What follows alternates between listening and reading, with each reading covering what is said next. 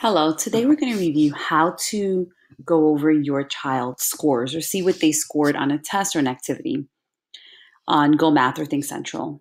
So you want to click into Google Classroom and you want to click on the link, your GoMath link, and then you want to click on sign in. You don't have to sign in right now because you should have first signed into Google Classroom, and that automatically prompts Think Central and GoMath to open up. Here you have a couple of options, things to do, my library, or my scores. When you click on my scores, this is what should pop up. And you're going to have the option to view your child's scores. So right here, we have one of our students who received an 81 on their Chapter 2 test.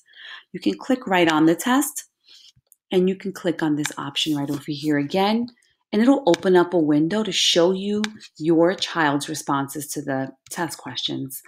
Anything with a green arrow, a green check mark, is the correct response. Partially correct means part of it is correct, and an X, a red X, would mean that they answered incorrectly.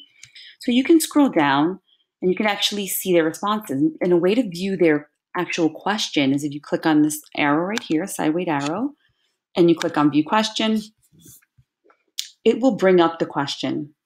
It will bring up the correct response, which is on the top. And if you scroll down, it'll bring up what your child answered, their response. And this is a great way to review and to reflect on why they answered it the way they answered it, and just talk to them about different strategies maybe they can use to answer it correctly next time. You have the option to do that for every single question. This is just a great opportunity to sit with your child, review the questions with them, and just encourage them to know that they will, do well or be more successful on their next exam.